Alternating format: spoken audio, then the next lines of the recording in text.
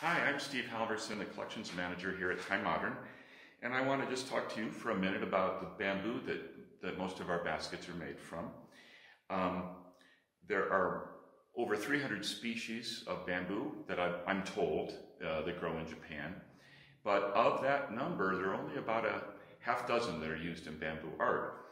And the most common one by far is called Madake. It's Japanese timber bamboo. It's very large. Grows to about 60 feet in length in a few years, and this bamboo can be cut into very, very fine strips, and that's why it's the most common bamboo we use. It's ultimately the most flexible. This piece here by Tanioka Aiko, Springtime Flower Basket, is made of that material. And you can see you can cut this into very fine, almost translucent, soft strips that are easy to plait together, but are very strong at the same time.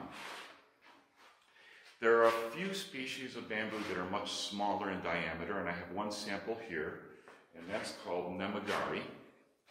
This is a bamboo that grows in northern Japan, and it's not really so easy to cut, but it has a great surface texture, so it's used in a very different way, and I have an example of that right here.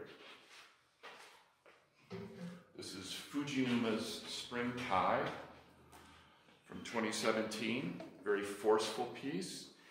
And it's made of these strips of Nemagari that are basically the skin. Just the skin is cut, the pith is discarded. And it has this wonderful, sensuous texture. There's another small bamboo that's used often, and that's bamboo that is called yadake, or arrow bamboo. And this piece here, Perception by Tanioka Aiko, is made of yadake. This bamboo is narrow, strong, and grows in great lengths at the same diameter, so it's good for arrows. So, of course, the traditional Japanese samurai arrows are made of this bamboo.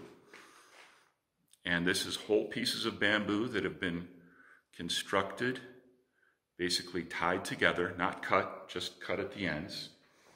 So that's the basic primer, and I hope you have a great day. Goodbye.